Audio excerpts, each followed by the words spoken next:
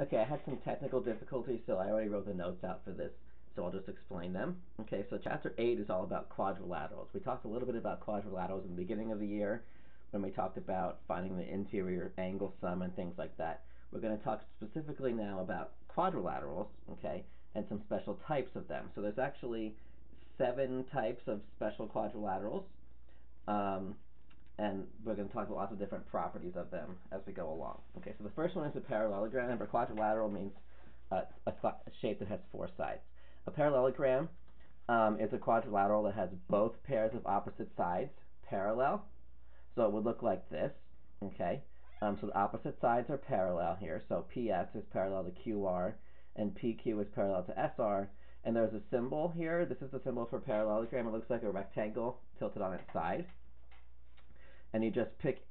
Remember, to name polygons, you pick any of the letters, start with any of the letters, and go either counterclockwise or clockwise to label them.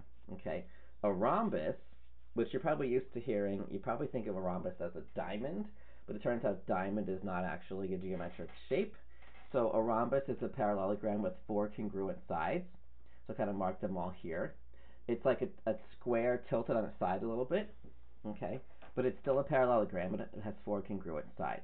A rectangle is a parallelogram with 4 right angles, which you're used to seeing here. Okay, so it's a rectangle with a parallelogram that has 4 right angles. Again, opposite sides would still be parallel because it's still a parallelogram. And a square is a parallelogram with 4 congruent sides and 4 right angles. Okay, if you're copying the notes, maybe you want to push pause and get caught up a little bit. But a square has 4 congruent sides and 4 right angles. So you can actually say a square, since it has 4 congruent sides, is also a rhombus. Okay, and a square, since it has 4 right angles, is also a rectangle. Every rectangle is not a square, and every excuse me, every rhombus is not a square. Okay, when it goes the other direction. And we'll talk more about that on the next page when we talk about the quadrilateral family tree. Okay, so those are all special types of parallelograms because they all still have opposite sides parallel. Okay, a kite, yes, kite is the name of a geometric shape. Um, People always think that doesn't exist. It does. It's the name of a shape. Okay, it is a quadrilateral with 2 pairs of consecutive congruent sides. Consecutive means they're right next to each other. They're in order. Okay. Interesting thing to point out: opposite sides of a kite are not congruent. Okay, so the opposite sides here are not congruent, and it looks like you'd picture, like a lot of times you call this a diamond kite. Okay, so it looks like a kite. If we were still going to be in school, I was going to have my grandfather, as his hobby is making kites. I was going to have him come in and make them with us. We did this last year, but we're not going to be in school, so we can't do that. Sorry.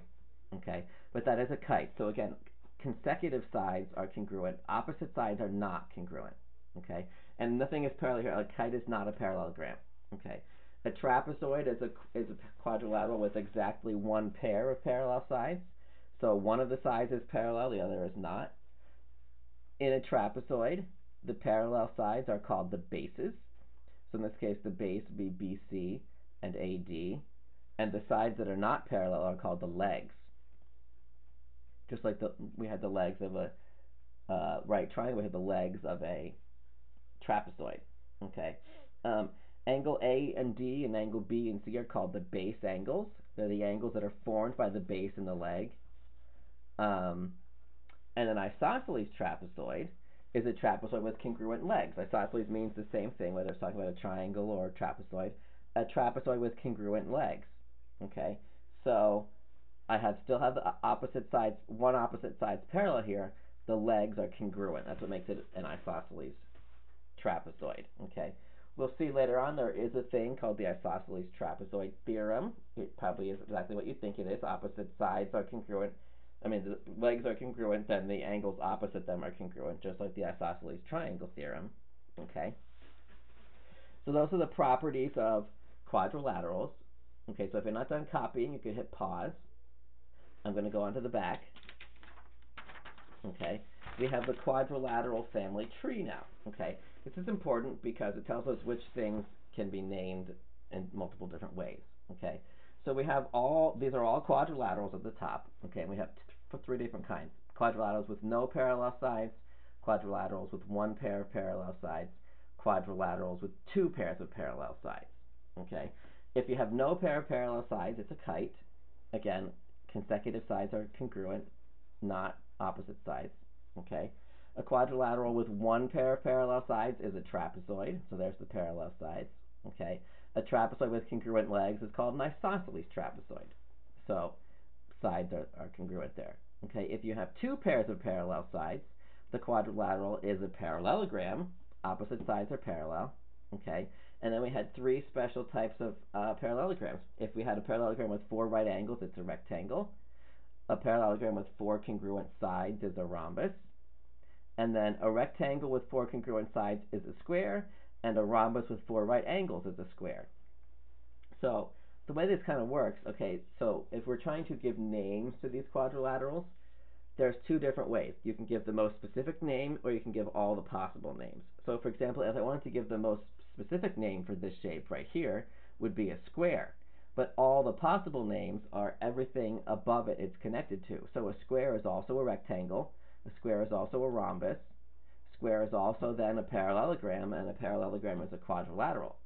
So if it said give all the possible names for this shape, you would say rectangle, parallelogram, quadrilateral.